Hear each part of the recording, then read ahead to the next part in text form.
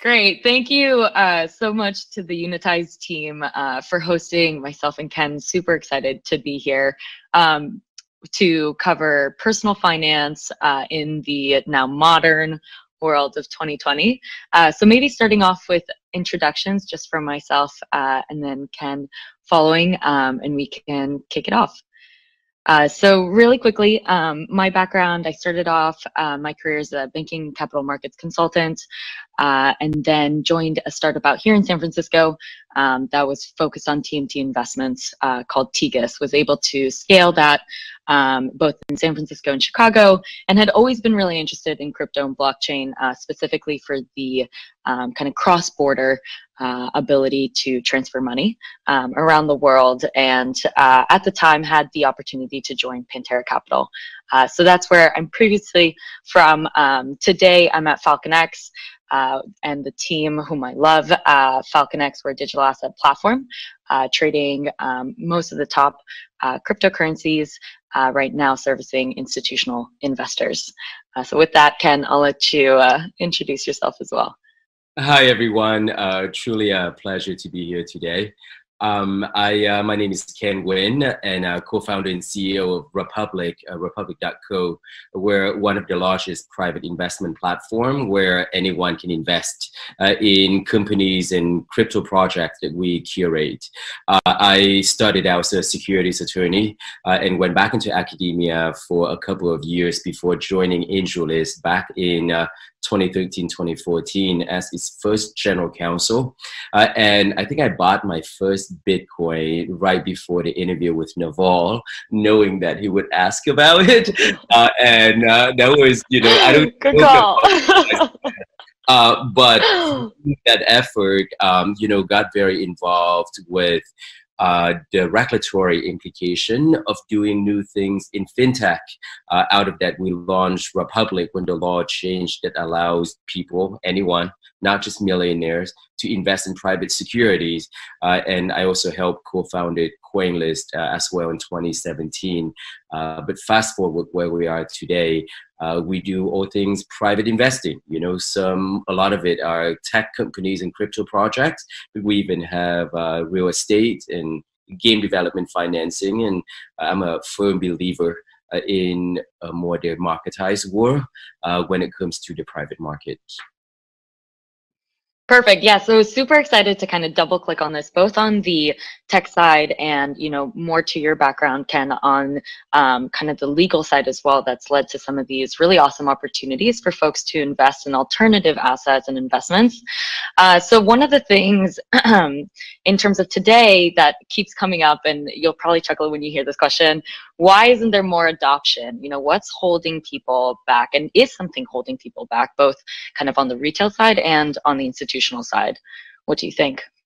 Going back a little bit to 2017, 2018, I think crypto enthusiasts at the time probably you see much more adoption in this space by now, by the end of 2020, wouldn't you say? Yeah. But fast forward a few years and through the crypto winter, you still see more or less the same, crypto enthusiasts, and everyone else knows about blockchain and definitely has heard of Bitcoin, but very few people actually taken that step to buy, to invest, to be a part of it. And I do think adoption is the promise, the potential of the entire industry, how to make it more accessible, more secure, easier to hold these crypto assets. And, we're doing our part at that, but I wonder what you're seeing as well. Yeah. So I completely agree with you. Actually, some of the trends we've at least seen this year is similar to what I think a lot of folks have seen with the Robinhood effect, or the perhaps Coinbase effect, I call it, on the crypto side. And a lot of that, when the government gave out stipends following the now official recession, a lot of that money, which is really exciting for the space, was sent and put into crypto. And I think Coinbase was able to report on some of those numbers, which is pretty exciting. Similarly, on the retail side, we are seeing that happen with Robinhood. And I think one statistic which is just crazy to me is Robinhood actually has, I think, somewhere around 10 million accounts, as opposed to like 3 million that Morgan Stanley has. But the average size of the account, Morgan Stanley is around 900K, whereas Robinhood is anywhere between $1,000 to $5,000. And so the difference in accessibility there is huge. It's pretty simple and standard and straightforward to open a Robinhood account. It's very difficult to open a Morgan Stanley account. It takes way more clicks. You could lose the person somewhere along the lines. And so I think that's different there. The other thing that we're seeing more on the institutional side is similar again to what we're seeing on the Robinhood side, is that because more and more retail are coming in, the flows are a little different, right? And so we were seeing a lot of, at times, sell pressure from Asia coming in, but the price was still coming up for a lot of, whether it's Bitcoin or altcoins, mostly because of this buying pressure from the retail side in crypto. And I think that's great to see for the industry. But to your point, it's more than just buying and holding. I think being able to understand specifically what's going on with these assets, where to comfortably store it in a secure place. These are all questions people are asking, and I don't know if there's a clear path or solution there.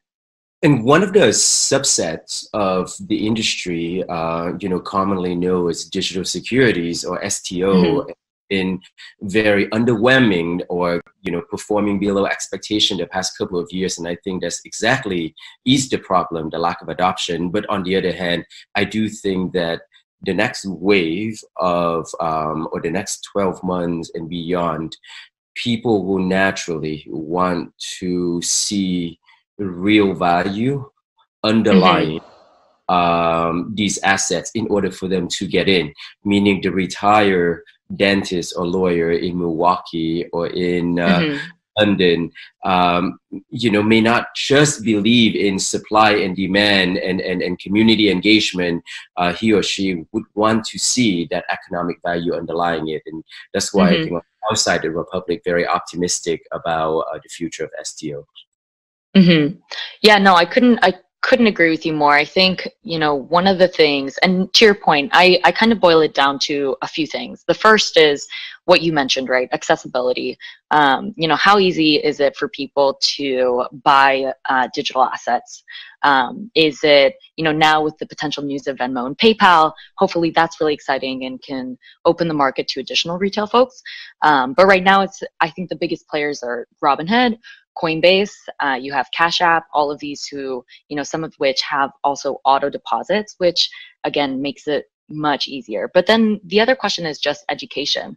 I think, one statistic that is very near and dear to my heart is that women and minorities are actually 7 times less willing to take on risk than men in the markets. And so a lot of that comes with just education in addition to accessibility. And so what would you say? I know Republic takes a lot of pride in both making things accessible and educating folks on the different products that they have on their platform. What would you say to that? Yes, when you look at the venture space and blockchain as tech as an extension of that, there's no question that the number of underserved founders, female founders, Black and brown, and those in cities and regions that have not traditionally gotten the attention pretty much anywhere that's not New York and Silicon Valley, the two coasts, right? We have always, we launched Republic with the mission of leveling that playing field. And today, 50% of the capital on Republic, on the retail side of Republic, have gone to underserved founders. And we do believe that particularly blockchain technology really does enable a far more diverse subset of investors to participate. So here's an example. On day one, when we launched in 2016, the minimum investment amount in Republic was $50.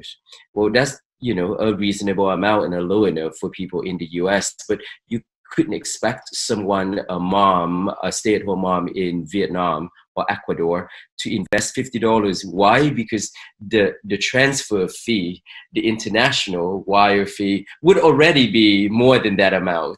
So clearly it is wholly inaccessible. Now, then we implemented Bitcoin investing. You can invest using BTC or ETH, and that brought the transaction fee to a very low affordable percent, 10, 20 basis points.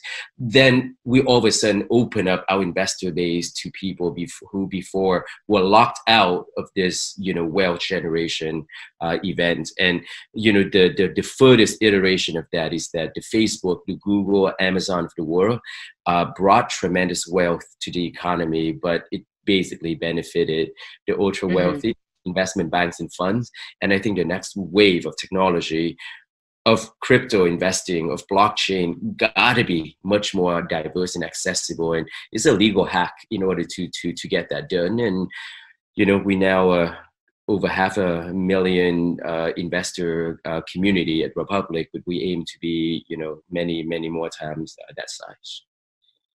Yeah, congratulations. That's a huge feat, especially in this space. And I, couldn't agree with you more. I think we're seeing it on the institutional side as well. So, I would say a year ago, if you were an institution, you wanted to find liquidity, you probably had at least 7 tabs open on your screen with different service providers, all of whom had their own KYC AML onboarding process, which probably took 2 or so weeks.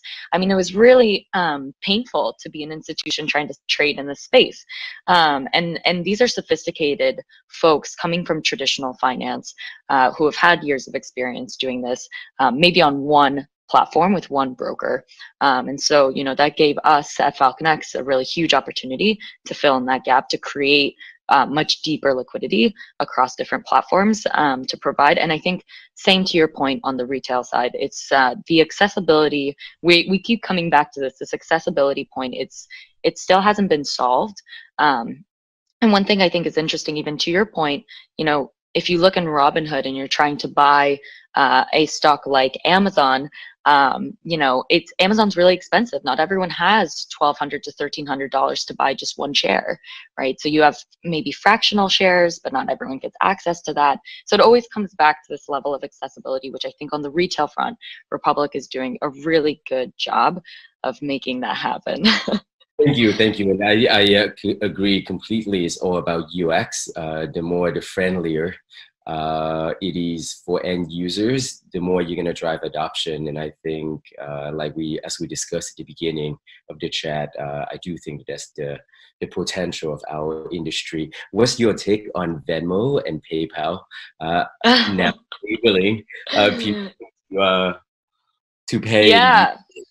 Time for the controversial questions. No, no, I think it's going to be great. I mean, the exposure to the marketplace is huge. It's undeniable. I think, it goes back to your point of UX. If the UX is really straightforward, and I personally think this is something that Robinhood has really struggled with. To me, when you're dealing with finance with a retail customer base, you have to go above and beyond to educate folks, and with the understanding that they probably don't know what the financial instruments they're using actually do and the risks associated with that. And so I think, unfortunately, Robinhood has kind of fallen short on that, especially with recent news. I would hope that with Venmo and PayPal, it depends on the use case. If it's just to move crypto around, that could be interesting. If it's like the Robinhood version, where on Robinhood, you're not actually purchasing crypto, you're purchasing the value of Bitcoin at that specific time. Alternatively, you have Cash App, where you're actually holding the Bitcoin in a hot wallet that you can then move the actual currency around. Cash App is very Bitcoin maximalist, so I'd be really excited once they start to offer alternative coins as well. But it'll be interesting to see what side PayPal and Venmo take. Are they going to take the position of just sending money around? Are they going to take the position of actually creating an investment vehicle where you can buy, hold, store it? All of which, again, are difficult questions to answer. I imagine that it will be some time before they enter the investment world or offer for investment products only because that invites a whole new bucket of compliance and regulatory complexity that I gathered that it's so outside of their business model as a money transmitter, a payment facilitator. Right. Be interesting to see, but yes, the level of regulation and sophistication required to operate in the industry that we are in some way, there's a huge barrier to market in and by itself. Yeah, no, absolutely. I think it's the one thing everyone on this conference will definitely agree to. The U.S., regulatory environment makes it very difficult, I think, to be creative in this space, and so hopefully, I think things will change in the long run. I'm curious to get your take on some alternative investments as well, things that are popping up in the space, whether it's like staking, DeFi. What are your thoughts on some of these new investment opportunities?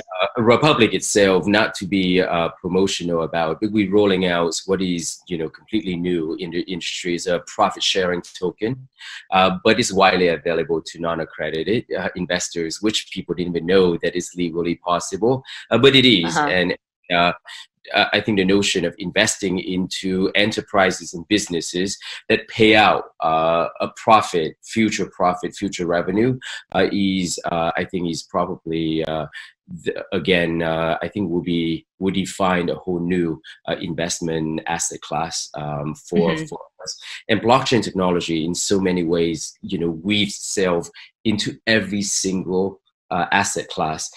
Fractionalization, automation necessarily means we're going to participate, and out of that, I mean, a function of how the stock market, the public stock market, has managed to be more robust than what people expected a few months ago. I think it has a lot to do with the number of traders that, like you said, now enter on Robinhood or otherwise and trade at a lower dollar volume.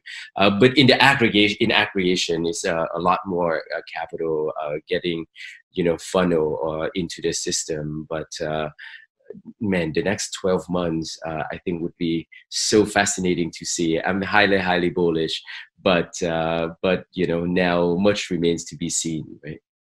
Yeah, I couldn't agree with you. And you actually mentioned a point that I think is super important to know is yields, generating a yield down the line. I think, going back to the point we discussed about education, not everyone clearly understands how important it is to make your money work for you while it's just sitting in an account, and what generating yield might be. So it's funny, I have a lot of friends now in just the traditional space who have no idea that they could put their assets into a yield generating savings account versus just a savings account where they generate zero yield. And I think the crypto community is just so obsessed with yield generation, which is great. So you have staking on one side.